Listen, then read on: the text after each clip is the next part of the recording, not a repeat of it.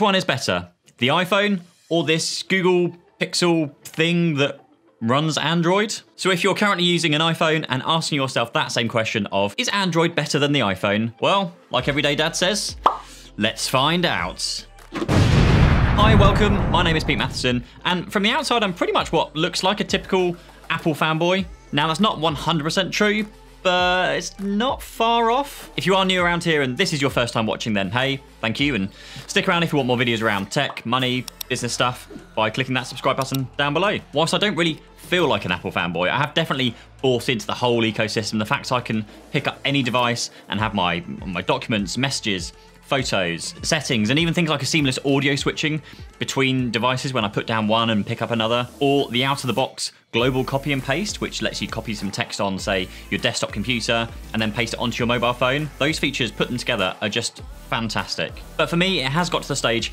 where I'm so deeply and significantly financially invested into the Apple ecosystem that it kind of makes me question whether there are other things out there that perhaps could be better. But 2021, we're in a new year, we're all locked up at home, we can't go out, we can't do anything, I've sold my business, life is just totally different. So I did a thing, I ordered this, the Google Pixel 4a, which I'll link down below. It's not really a flagship phone by any stretch, and not really, but this is an affordable entry-level phone for me into the world of non-Apple. I've now been using this for a couple of weeks now as my daily driver, and I wanted to give you my thoughts from the perspective of someone who's been using only Apple for literally the last decade. Firstly, a quick bit of background and a bit of perspective. I generally have a very eclectic taste for anything. I like to try different things. I'm not the type of person who would just stick with something for convenience. Just ask my wife, though that actually comes off kind of wrong. Hopefully she'll understand. I change things so often it's unreal. I always want to make things better. So if there's something out there that can do something better than the one I've got, then I want it. This still really isn't painting a good picture for my wife, really, is it? Anywho. I've used Windows and Mac for the last decade. I still have a Windows PC right here underneath the desk, which I use sometimes. Personal opinion, but I prefer Mac over PC. But there's a whole other argument that I just won't start just now. I'm sure I've already got the Android police and Apple police after me after this video anyway. But with Apple, I pretty much have every device that they've ever made, and I mean literally every single device. And if you want to see me talk about all of their latest every single devices, then you can check out a few videos which will be linked up here and down below for all of their new M1 range of Macs, which I will say are awesome. Let's get straight into my thoughts, my likes and my don't likes about switching to Android. Now, first up is notifications, and I absolutely love the fact that you can customize notifications to the point that you just can't get and just isn't possible on iOS. Using WhatsApp, for example, you can go in and configure group notifications, messages, alerts, media, and pretty much anything you can do within WhatsApp. And then going back to Instagram, you can pretty much enable and disable alerts for like everything that you can do within Instagram, which is just incredible.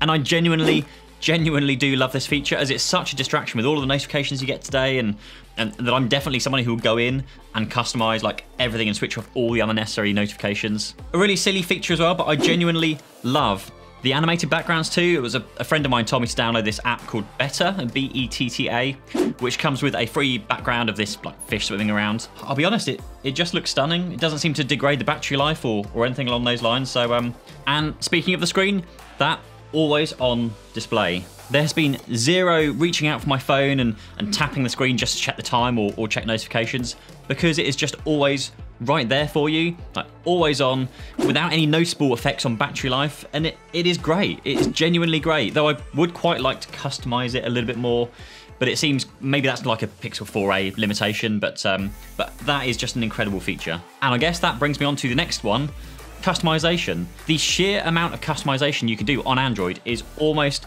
limitless, and I haven't really gotten into it yet just because I wanted to test out like the stock software as it came. Whatever I come up against, whether it's a dislike or a slight niggle with the software, the answer has always been, well, you can fix that by installing whatever this is, or configuring it, or doing something. There's always a fix. Other niggles that I've also experienced is a pretty slow and like sluggish camera in comparison, but again, probably hardware, so I can't really complain about that, really. There's no quick ability to get the torch, which on the iPhone is conveniently like down here on the lock screen.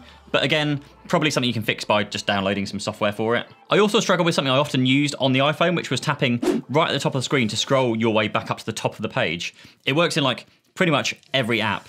But then on the Android side, I've noticed that the apps seem to have it baked into the app itself rather than being at the OS level. On Facebook, for example, you tap the home button, which is now at the top of the screen rather than the bottom of the screen on the iPhone. On Instagram, you again tap the logo, which then scrolls to the top. On Google Chrome's browser, there isn't any way to jump to the top of the page. And actually, even after some Googling, it doesn't really seem that this is a feature which can be added or fixed anyway, which is just a bit of a shame. Now, swiping in from the edges also gave me different results in different apps. On the iPhone, it lets you swipe like in and out of menus, say, for example, for YouTube Studio. You swipe in from the left, and you get to see some menu options. Whereas on Android, you go into the same app, and sometimes it will kind of bring the menu out. Sometimes it goes back to the home screen. Sometimes it's like a page back button, so it goes to like the previous page. It just doesn't seem to be consistent, which is just weird. Now, I would also absolutely love to comment on the voice assistants too, but if you use Google for Business, so either G Suite or Workspace, then it seems you have to apply for a beta program to unlock like most of the voice assistant features. And then you also have to then complete a second form, for some reason, a personal bugbear of mine. It asks you what version of G Suite licenses you're using, and it doesn't even have Google Workspace licenses named. Kind of hard to keep up when you keep changing the name of your products, eh? And well, I filled out both of these forms and I've yet to hear anything back, so yeah, that's a hard pass from me. Next would be the whole Face ID versus fingerprint debate, but again, that's all hardware related, and in some cases I actually found the fingerprint so much easier because when you wear a mask, there's a phrase you never thought you'd be saying. And then my last issue, so to speak, is that the audio doesn't go very loud on the Pixel compared to the iPhone. But again, 350, 1500. Then I guess the only real issue that I've experienced is when I go to pick up my iPhone now and, hey, hello? Yep, okay. Do you remember when like phablets was a thing? I mean, this thing is a phablet for sure. But other than all of those comments, most of which, to be honest, can be fixed by software or by buying a better phone, I don't really have any complaints. It certainly takes some time to get used to the interface, yes, but I would think that most people could just pick up one of these things, follow the prompts when you first switch it on, and then just be away with it. If you want to customize, then yes, you can. But if not, then the stock experience out of the box is still pretty great. So where does this really leave us? Well, I have to say, begrudgingly, I am very, very I always had this impression that Android phones were like slow and buggy and nowhere near the quality or standard of the iPhones. That said, it does open up a lot of questions to me of like, how does the Apple Watch compare to the Android Watch? So I think I might need to rerun this test somehow. I don't know if I can maybe grab like a flagship Android phone, maybe the new Samsung Galaxy S21, along with the watch and maybe like the earbuds, to see how the whole experience works. So if anybody is watching who has a S21, a watch and earbuds, let me know. But for me, there are still some challenges around messaging mainly, which I hope apps like Beeper will resolve. I have been on the lookout for one app that can hold all of my messages from the likes of Facebook and Twitter and LinkedIn and WhatsApp and any other app where people just message you. I just want one app to log into and use that ties all of those things together, because that is by far one of the biggest challenges for most iPhone users. What do you do with iMessage? It's built into every Apple device. It works super well. Again, it integrates with like everything. So how do you change? Most people in Android world will tell you to use WhatsApp, which in itself is a great messaging app. You can chat with people just like iMessage. You can even do audio and video calls straight from the app there too. And one thing I do kind of love secretly is that you can add custom keyboards into Android, which means you can get quick access to like all sorts of things, but mainly GIFs, because I'm the kind of guy that will always send a GIF over text, and when I can send a GIF, I will. And yes, it is called GIF, but the love does stop right there, as there are currently some limitations that prevents me personally from using WhatsApp, and basically it just doesn't do multi-device support that well. Unlike iMessage, which just works direct to the cloud, WhatsApp actually works kind of like via your phone and talks to this WhatsApp web service thing. But when I go to work at my desktop or pick up my laptop, I have to then click to tell WhatsApp that now I'm using this device, which then completely locks you out of WhatsApp on the other device. Furthermore, there's no official iPad or Apple Watch apps, though there are third-party apps. But again, I'm pretty security conscious about things, and I'm not really sure that installing third-party apps is really that great idea, you know, particularly with messaging apps, to be honest. Now, I know you could say most of the exact same things about iMessage because it doesn't work on anything other than Apple devices, which is true, or rather kind of true, because there was a brand new service that was announced very, very recently called Beeper. It's been announced by the former Pebble watch creator, Pebble Watch, remember those?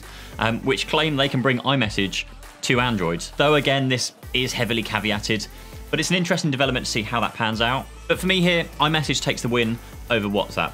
Though I do really like WhatsApp once you're in it, I just find the seamless ability to use iMessage across multiple devices, like natively, without having to install third-party apps, just works better for me. Let's get on to some positives here. So I'll be honest with you, there is a lot of them. Yes, there is a lot of things that I like about this Pixel 4a and about Android in general. What did you say?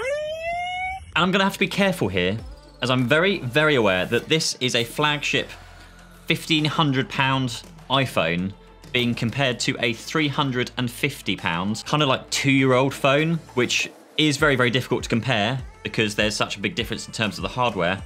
But bear with me, please bear with me. Who wins this whole Apple versus Android war of the worlds? Well, to be honest and truthful, I kind of think Android might win. What?